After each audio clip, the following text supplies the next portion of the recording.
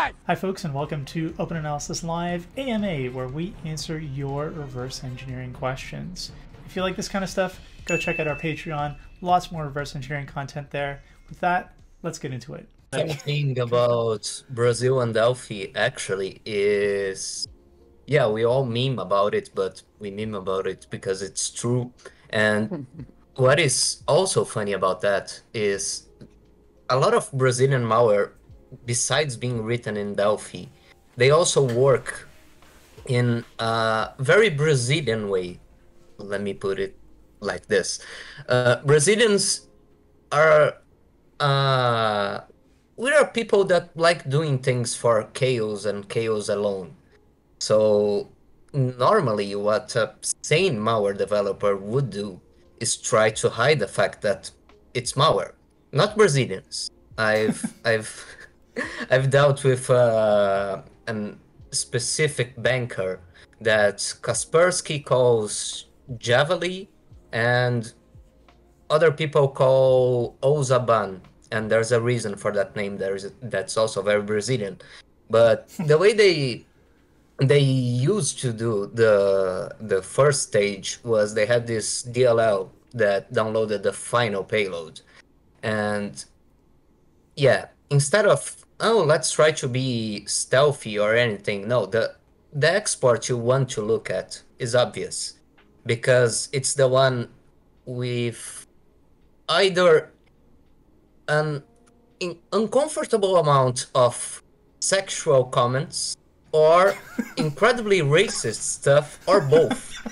So yeah, and fun fact, the thing is called Ozaban because, well, ban from banker, and ousa from a Brazilian word that's ousadia, that means it means to be bold, but Bold banker. it has actually, yeah, it's being bold, but it actually has like a sexual thing to it, and it has that name because not only did the malware steal banking credentials, it also downloaded an ungodly amount of porn in any machine it infected. And the porn served absolutely no purpose. It wasn't steganography or anything like that. It just downloaded porn because why the hell wouldn't it? So yeah, that's Brazil for you. All right. Seems good.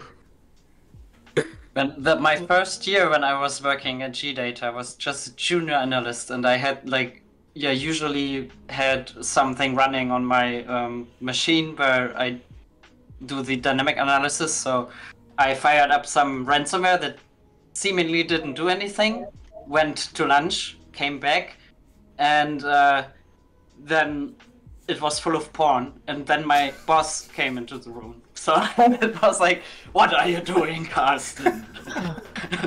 I got a porn story as well. More porn stories. So Clip it. when I was a... Okay, I'm gonna try to keep my composure. Did mentally prepare yourself. Fuck, okay. I got a porn story too. So when I was a junior analyst, like I started as a regular SOC analyst, and so I'm working, and sometimes we'd alert clients or whatever, but like these employees visiting things they shouldn't at work, like a policy violation or something, if they asked for it, right?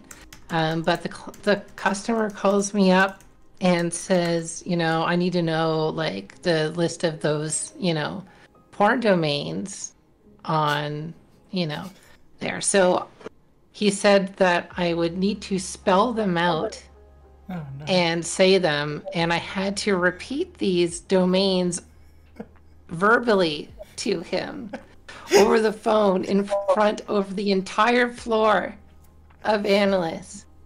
I was beat red.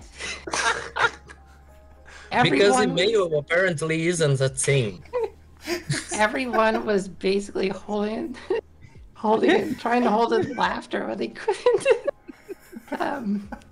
So it was One of them was Brazilian farts.xx.com or something. It was so bad. Was this like hazing? Did they just do this to everybody on like, earlier in the job? They'd like have the same company call up and do this? Because that would be amazing if so. I'm sure he was probably ripping on me, but I had no choice but to say it because, like, it was my job. Jesus. Delightful. Yeah, it was. Yeah, that's the porn story. And to this day, people that I know where I work there will bring that up whenever I see This is them, gonna so. haunt you forever. Well, I might as well get it out now. Yeah, fair enough. I actually have a story that combines many of the things we've already heard about, which is Brazilian developers, porn, and Delphi. So, at one point, I was working on MBR lockers, and the reason I was working on MBR lockers is because of the Ukraine conflict, actually, because there were a few, or was a COVID theme, one of the big crises of 2022. So there were a few MBR lockers floating around, and people wanted to get more, wanted to triage a few clusters and families and figure out what is doing what. Never mind, I was looking into MBR lockers, and one of them was particularly nasty, both in language and graphics. And I was like, who are you? What is wrong with you? And I basically, I researched this malware developer who turned out to be a Brazilian developer, and I'm not even sure anymore whether I can call them a malware developer, because the samples of them that I found online, it's essentially pranks, and one of them is the Halloween sample. Oh, no way! So one of the things they wrote is the stream killer. That's by them, and they have a ton more crazy, weird shit written in Delphi. And the MBR lockers are actually the only thing that is not written in Delphi. Most of the stuff is just weird stuff in Delphi. And two of them have no other purpose than when you run them, it locks your screen in a perpetual porn scene. And it's nothing else. It doesn't do anything else other than lock you out of your computer and just keep playing a porn scene on repeat. There's no other purpose to it. So this is maybe a nice summary of pure chaos. So that wraps it up. Big thanks to our panel of experts. You can go check out their socials here. Thank you very much. And if you guys want to see more reverse engineering content like this, in-depth tutorials, live streams, your questions answered, go check out our Patreon. Lots more stuff like that there. And stay tuned for the next question.